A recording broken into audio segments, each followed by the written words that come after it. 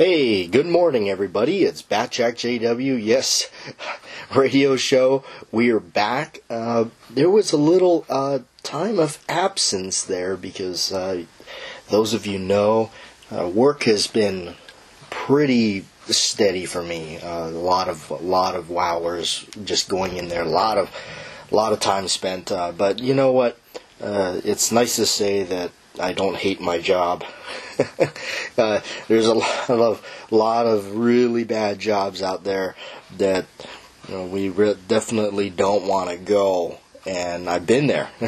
I've been there so many times. I remember working a job where I really, I would sit in a parking lot before I'd have to go in, and I think I was just out of high school. Coffee's good in the morning. But I, just out of high school, man, I really did not like that job at all.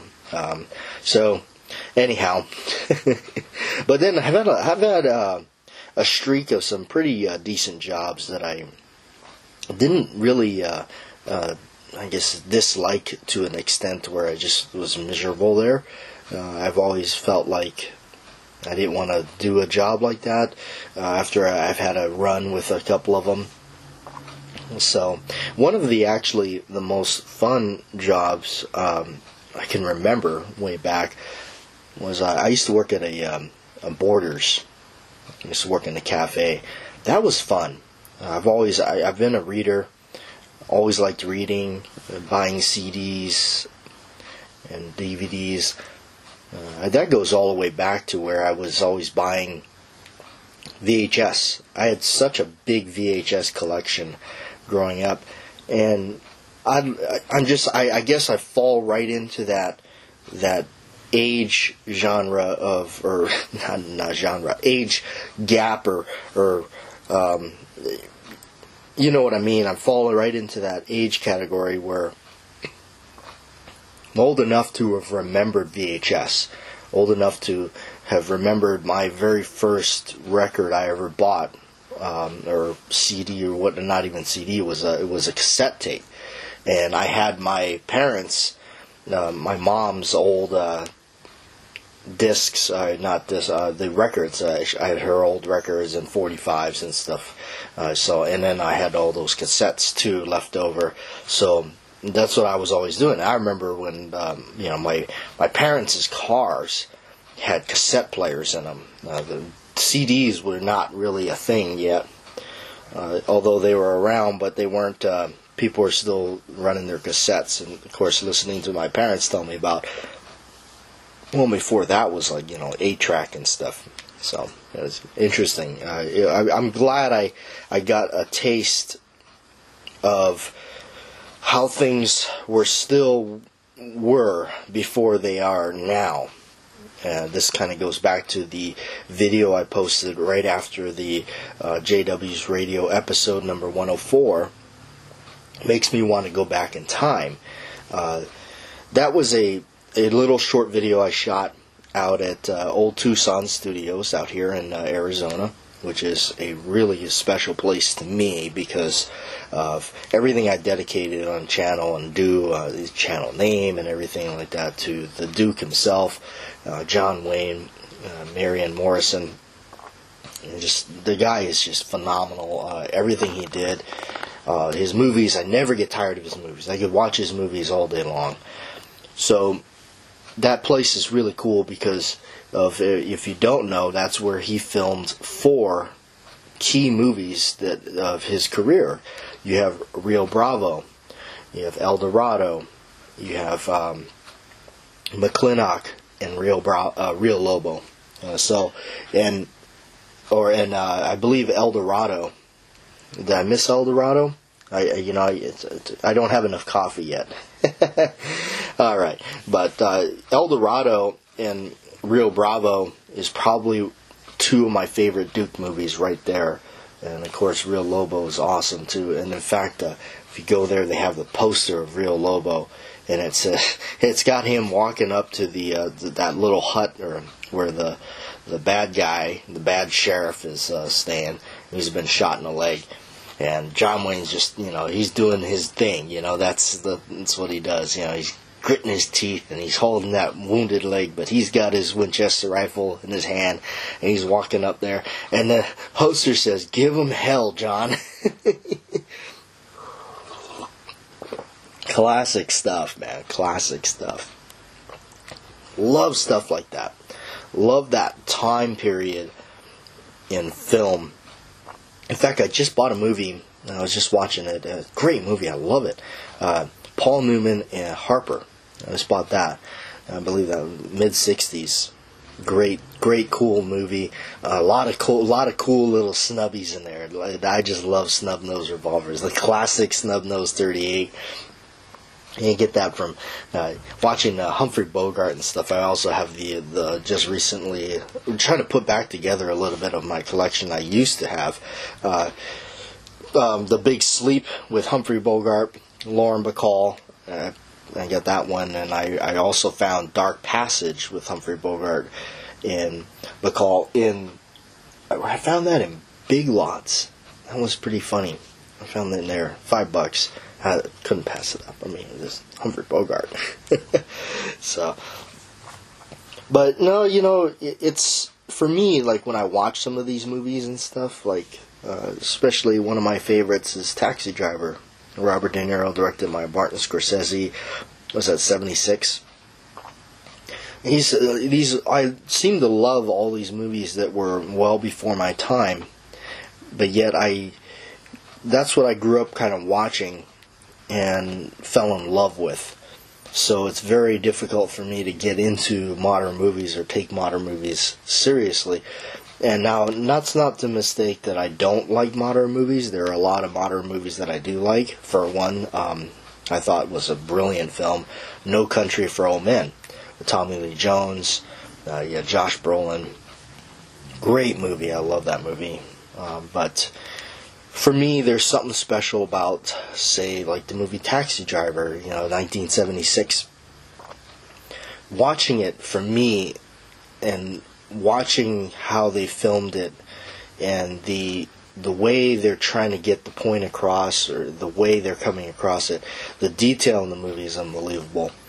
Just the fact that you're talking about a guy that's living this lonely life, and when the camera would like film him at a phone booth and then just suddenly pan away down the hall, it's just showing you the disconnection between a lot of things. He's sitting at the table while other people are talking to him, and he drops the Alka-Seltzer tablet or so in the glass of water, and it just zooms in on it, reacting with the water and everything, and then you kind of just hear the voices fade out as the sound of the Alka-Seltzer and the water comes in.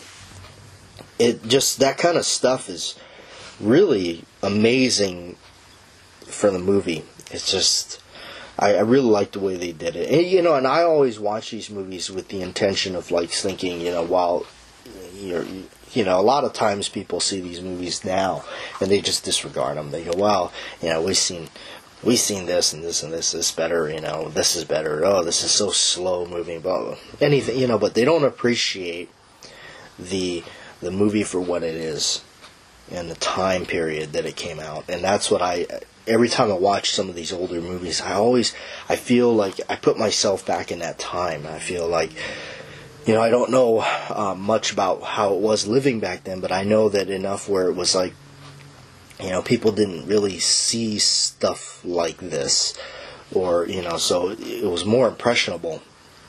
So when you're watching these things and you see, a character go to a hotel room and buy a .44 Magnum and go blow a guy's hand off in the end. I mean, you're talking 1976.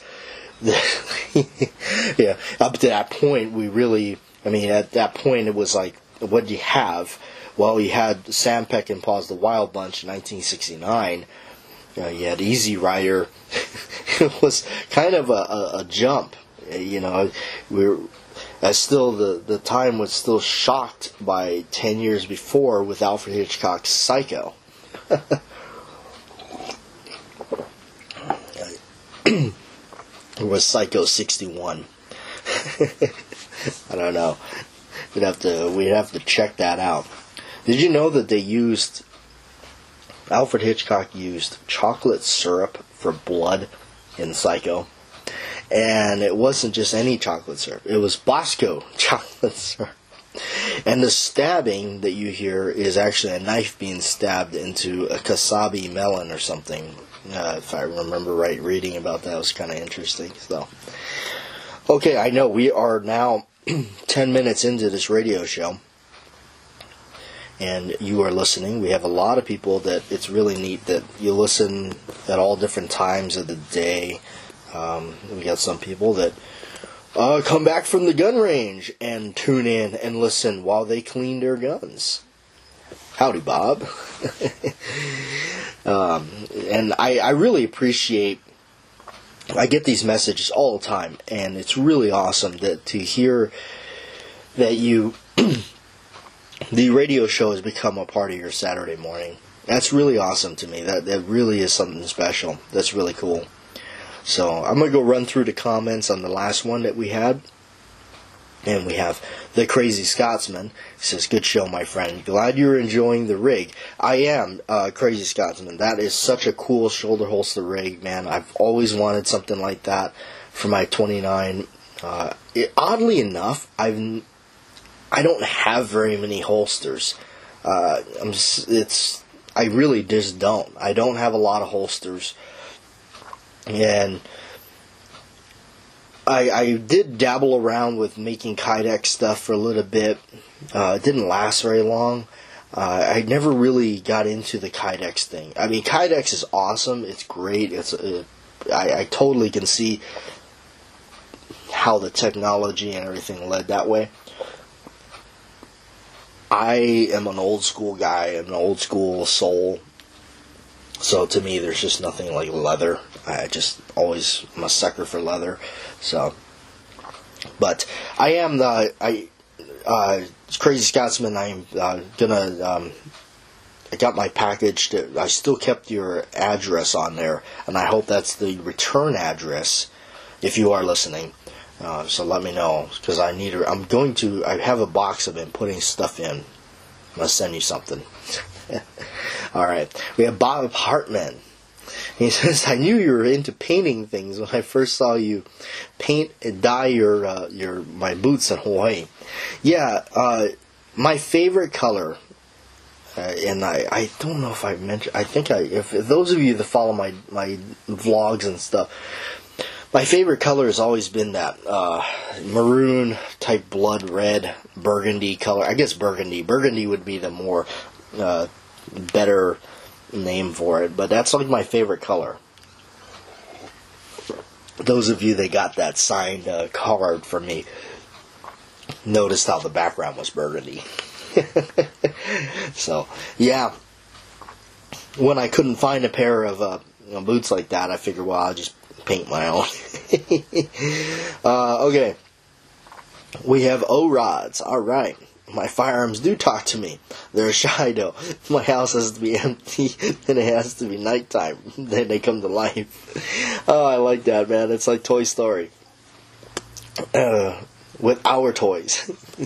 And people always misconcept that. They go, how could you refer to your gun as a toy? When you get older, you go from playing with your toys that you had, growing up, and you just look at it and your toys got more expensive, generally, and there's more responsibility now with your toys, especially being a gun owner. It's like, the responsibility is you got to make sure that you understand the responsibilities of owning that firearm and the proper care and safety and all that. Well, we don't need a preacher to choir, right?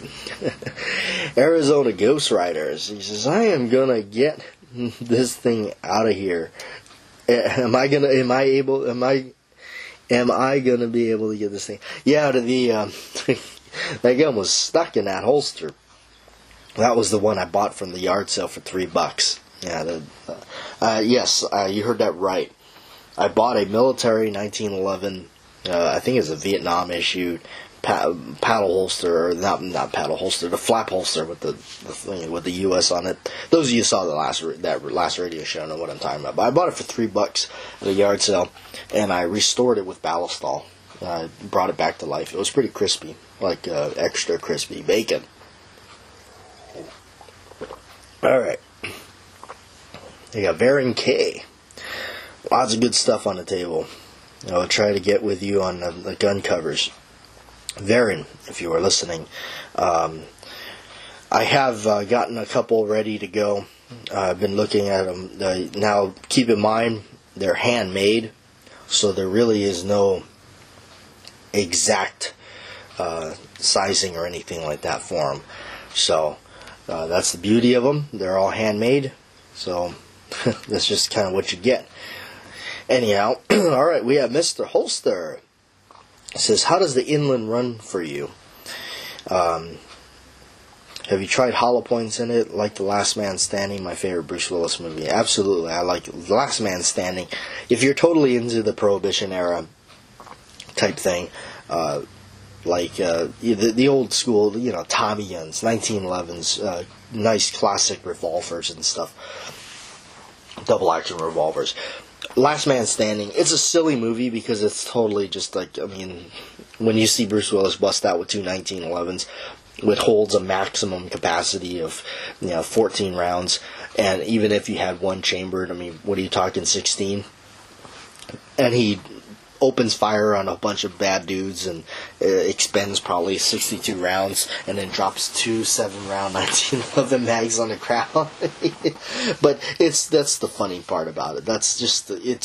You just want to have a good old time, watch a bunch of action, and who better than Bruce Willis than busting out with that and doing it. So yeah, absolutely. Last Man Standing, haven't seen it, check it out, especially if you love 1911s. The Inland, back to your question, Mr. Holster, the Inland is holding up well. I like it. It's one of my favorites. Just go to, toss in the bag, take to the range, horse around, play with 1911. And that's exactly what I bought it for. I painted it and did a bunch of stuff to it to make it look like a worn World War II 1911. It was kind of like, if you kind of watched my channel for a while there, you saw my Rooster Shooter, which is my John Wayne gun, my personal, nice, beautiful one that I had kind of just did my own. Did the finish on it myself, did my own grips on it. It wound up just being my own personal project on that. And so that's what this kind of 1911, this Inland turned into. So it's kind of cool to have two guns along that same time. I got the John Wayne gun in 1911. Two of my favorite type revolvers, of course, aside from the Dirty Harry gun. Alright, Glock 17 says, good to see you, J.W. It's good to see you, too. I'm glad there's a lot of you still chiming in and checking things out. And we got Lion Quest Fitness. How's it going, man? Hopefully you're tuned in, too. He says, laugh out loud. Today I spray painted my grips on my Star BM9, an ivory color, thanks to you. Yes, spray painting stuff is pretty. Now, granted, I'm not going to take a high end, but then again, you remember this. When you go to spray paint something, or you spray paint your gun or something, it's not permanent. You can take like parts cleaner, or you can go to Walmart, get that parts cleaner stuff. It comes in a spray can. What are they, $3-4, $5 or under, and remove the spray paint. You want to be careful of certain plastics you use it on because it may eat away the plastic, but you can wash it right away. Wash it off. Even if you have to go and get some, like one of those plastic scrubby dish scrubbers, make sure it's plastic so it doesn't eat away your original finish or anything. Take the stuff right off. So, alright, 3 Wolves 4570 says, water, where's the cola? Today we got coffee, that's for sure. Spray paint did my Ruger 5.56/223 and camouflage patterns, scope and all. Came out great. Hey, see, I'm not the only one that's crazy, guys. I'm not calling you crazy. I'm just saying that we are people like myself and Three Wolves and 4570, Lion Quest Fitness, any one of us that has Mr. Holster spray painted his shotgun. We're just adventurous, you know. Same thing. People say, how did you learn how to take apart your guns? Well, really, I just got a screwdriver and got adventurous and figured, well, if I can't do it right, I'll take it to a gunsmith. All right, so Mr. Mark Mac 85. Have a good week. Have a great weekend, JW. Thank you very much there. And Eli Faust, military police holster. I guess that's what it would be. I don't know. I don't know too much about the holsters and the World War II era of 1911s and stuff. I just kind of know what I've kind of flipped through a book and kind of read a little bit about them. But really neat.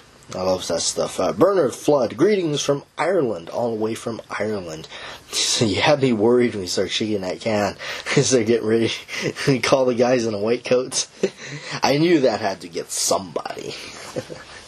All right, Big Al. I'm going straight out to find Ballistol. Great show. Yes, Ballistol is my favorite gun oil now. I really don't like using anything else. However, I've dabbled a little bit in the Wilson Combat oil and grease or whatever, lubricant. That stuff is strictly a lubricant. It's not a preservative or anything or to help resist rust and corrosion.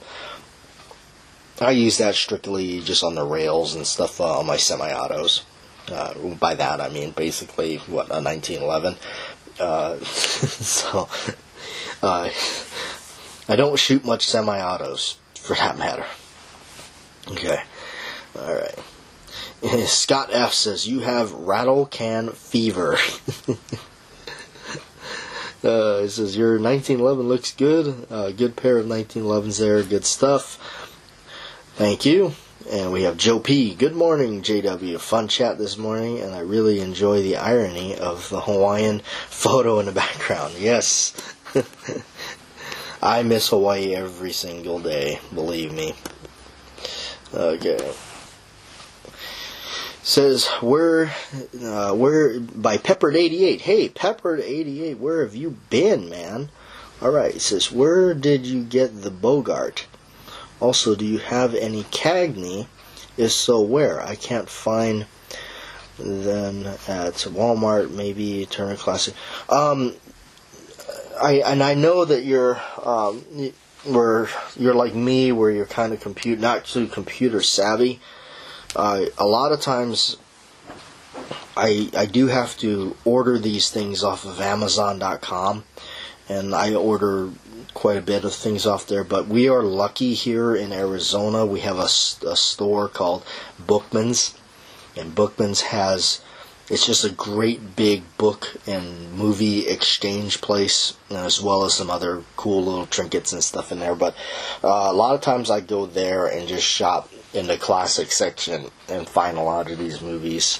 So, anyhow, that's how I usually come across them, is in those places or at yard sales sometimes. But yeah, sometimes when you like the oldies, they're difficult to find. That's why I scoop them up when I do find them, but a lot of it is just searching and hunting them down. But I don't have cable, so I don't get Turner Classic Movies or anything like that. But yeah, every now and then they do show up at Walmart. I just actually saw the Humphrey Bogart and it was like a 4-movie set. It was the Bogart and Bacall set. I saw it in Barnes & Noble. And Barnes & Noble will actually order them for you, too. You pay a little bit more through them, but they will order them for you. And they'll deliver them to the store. So if you have a Barnes & Noble in your area, check it out. So, alright. 454 Packer, great show, a relaxing Saturday morning and coffee, like old times. Thank you. And a big thank you to 454 Packer. I love that 1911 photo, picture, everything framed up, beautiful thing.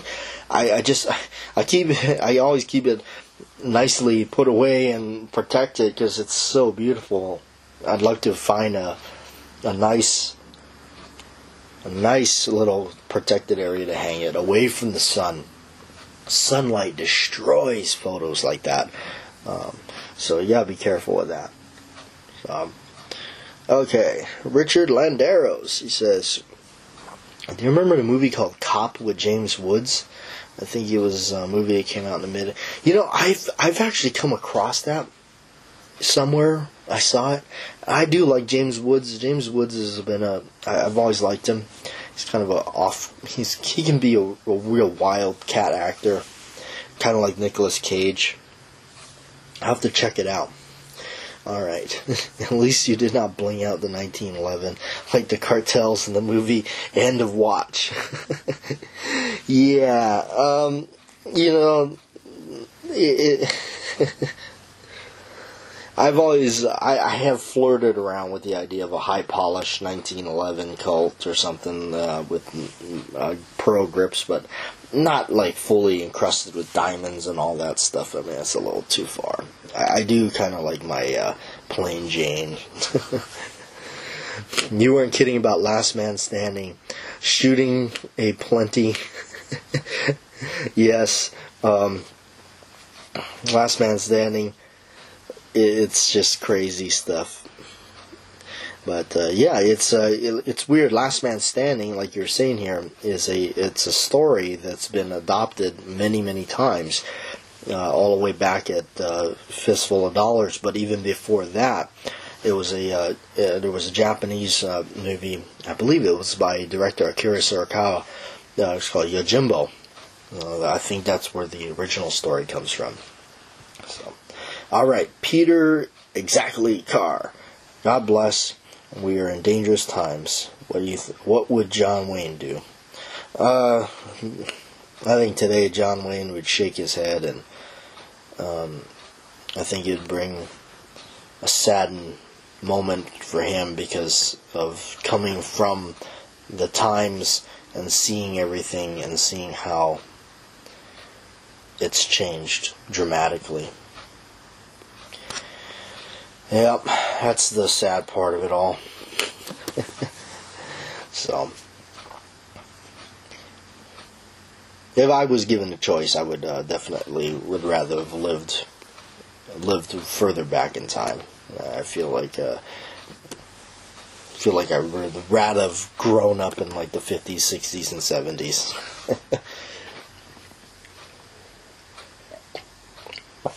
All right. So, what else do we have here? We had another video I did. Hat tip goes, the trees are blowing. And that was about reloading aluminum casings, usually by Blazer or something, that you're not supposed to reload those. Trees are blowing did it. He did it with 9mm. He has a video on it. He did it, which prompted me to try it. I've always thought about it. Now, cool thing is that one of the reasons is you could get it, load it, shoot it at the range, and forget it. Just leave it. And of course, you can do that with just buying the stuff. But as a hand loader, I like to just I just like hand loading my own ammo. I don't like really, especially 45 ACP. My gosh, that stuff is so expensive. But I don't know. It was fun to try it. To just peace of mind, in a way. It did work. I would not try it a second time. No way. I think Trees did it, and he said he had primers were blowing out because I guess the primer pockets were getting a little loose on there. But definitely not something I would recommend to anybody to try, because you definitely want to take the proper safety precautions and know what you're looking for.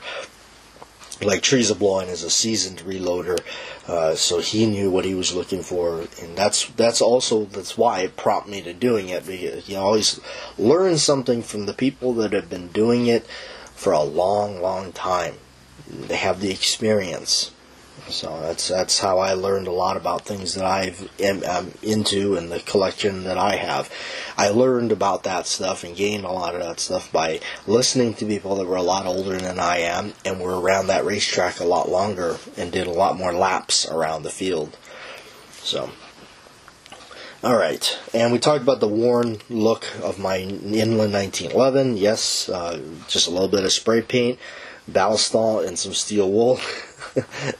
I recently did the grips again, a different color. That one there, if you notice the video, the grips are kind of reddish, purplish. It's because when I look at I have a Remington Rand World War II 1911. I look at that, I'm like, why is these grips kind of reddish brown? So I tried to replicate that with mine, which, it worked out, but it didn't work out. I wound up just changing it anyway. So I wound up painting them and kind of going back to the vintage brown, darker brown, finish. So we'll see how that looks on it, though that's what it is right now. I don't think I even have a video about it on it yet. So also don't forget, check me out on Patreon, BATJAC J.W. on Patreon. And the way I run my Patreon channel is all the content on it is absolutely free. You can check it out, watch it. If you do decide to support me, thank you very much. It's greatly appreciated, and I know there's a little bit of you that have. So I thank you. And I post things there that may not necessarily go on this channel, or it may just be early. And I put it up there for you guys to check out before I can publish it out on here. So one of the examples of that is the latest video that was just up. So this is what I did.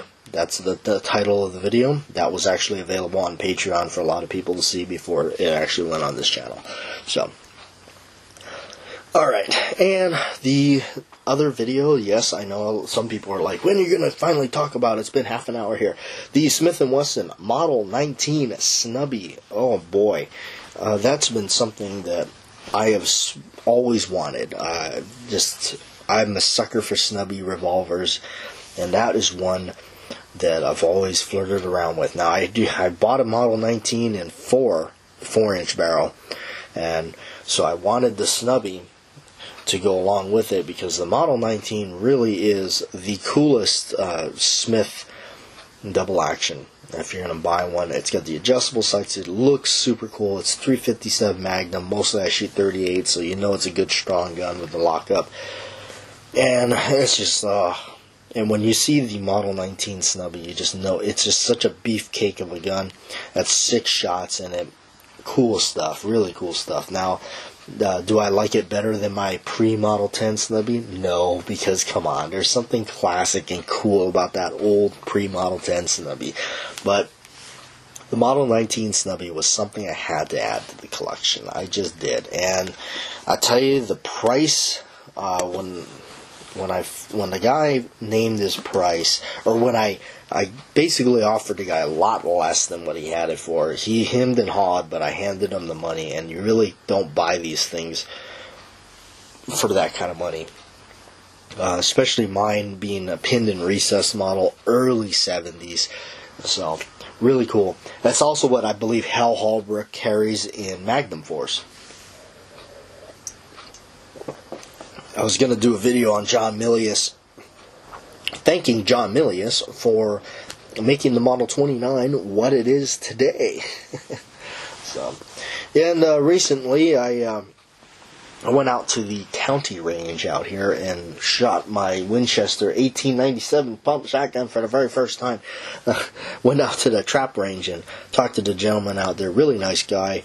And he was like, he understood it. He was like, yeah, I understand. You just want to take it out there and have fun, because I kind of felt bad. I was like, I'm out here shooting this trap in the skeet range. Everybody else has got out here is like a 28 or 30-inch barrel shotgun.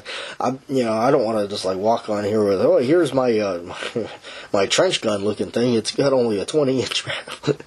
So, but he was totally cool with it. He was like, yeah, it's all about having fun. And I was so to my surprise, the gun works really well, and I was able to hit quite a few of those clay birds, so I was pretty happy about that.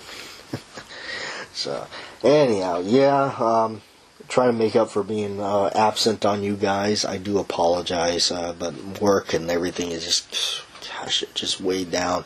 It does take time to sit down and have this chat with you all, but I do enjoy it greatly. So, before I sign off here and let you guys go and enjoy the rest of your weekend, this, of course, is falling. Just my work weekend, my work week here is just absolutely packed.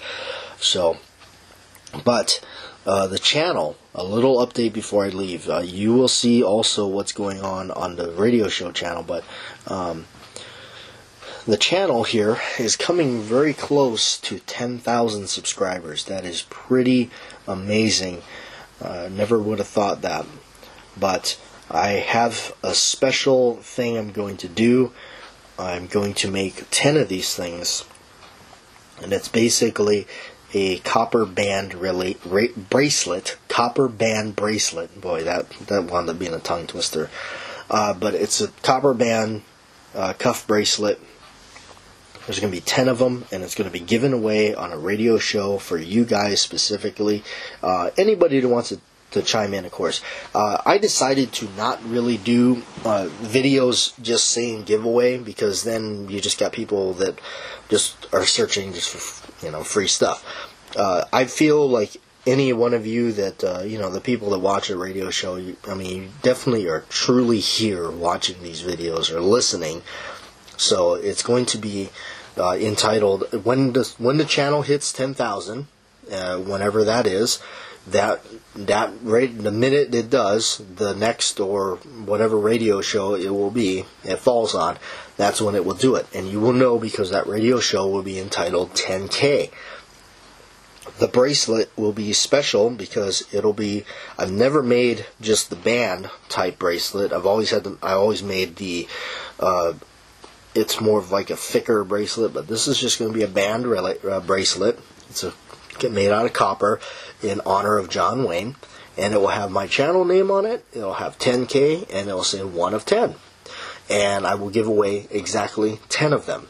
So there will be a good chance for all of you to get one. So I know that I have some people here from Ireland, and I think from England that are so. If you win one, I will do my best and try to get one out to you. I don't know, forgive me ahead of time if you do win. It may take me a little bit to get one out to you, but I will do it. Just because it's a milestone, 10,000 subscribers. I want to make sure that I thank you all, regardless if you're in the U.S. or UK, Australia, Ireland, wherever it may be. So, anyhow, that's what's going on there. I know there was a couple of bracelets I had promised to people, or I had said I'd do for some people. It really was just timing. During the time when I was making some other type bracelets and tinkering around with it, I had gotten really, really sick and was not able to make anything or do anything really, but other than lay in bed. So that really was horrible. But I will, you guys know, and I hope you know, that you subscribers, there is quite a bit of you, and I try to take care of everybody. I never will forget any of you. There's a lot of you that support me, that has gone above and beyond supporting and helping me out with a lot of different things. I get a lot of gifts in the mail. You guys send me things. I don't forget this stuff. You guys are really important to me. And don't worry, I always try to find a way to take care of you. And I'm not somebody that I'm not a taker in life. There's takers and givers. I'm a giver. So I always like to give to people. I always like to send them stuff, anything I can. Life has been really tough for me out here because, I'm out here in the middle of the desert on my own, trying to make things work and trying to make sure that I can pay rent and do all that. And it's a scary road. I've never done this in life before. It's a pretty big leap. And, to have packed up my bags in Hawaii, jumped on a plane, and just left everything behind, mostly, my mom.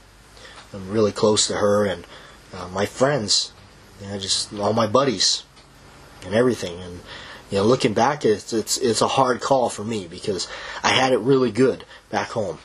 I did. I really, I had it really good. My grandpa's house and my friends nearby. I had a place to shoot. And my buddies up the road, I could go up there to the mountain and shoot with them on their property, make really cool videos. Some of the best videos I've made was up there. And, always had my buddies next door to me, and I could just sweet on by and, hey, how's it going? And check out some new cool stuff that they're doing. And I don't have any of that no more. And it's quite tough. And I tell you, that's, if anything, that's going to make me turn around and go back, it's going to be those things. Because I really miss them, and I really miss all of that stuff. And, a lot of people say, well, you have the gun freedom out there in Arizona. Well, quite frankly, as you can see, all the guns that I do like are not restricted. I really don't. It's just me now. I'm not bashing it, but I have no real interest in, something that holds a gazillion rounds. I'm a collector. I'm a old school person. I buy my guns for an entirely different reason than most people, and a lot of it is because I saw it in a movie. Because I grew up watching a lot of Steve McQueen movies, and John Wayne, and Clint Eastwood, Humphrey Bogart, etc. And that's just kind of what happened. And guns just happen to be a part of that. So, when I see certain things, it's when I see like a Colt Diamondback or something, it's the first thing I started thinking about was John Wayne and Brannigan, or Sharky's Machine with Burt Reynolds, and he opens up the suitcase full of money in the beginning, and it says Colt Diamondback, nice friend to have. Well, of course, Burt Reynolds had a Colt Python shoved up into his boot. So, anyway, you guys take care. Like, share, and subscribe. You guys, again, you mean a lot to me. Thanks for being here.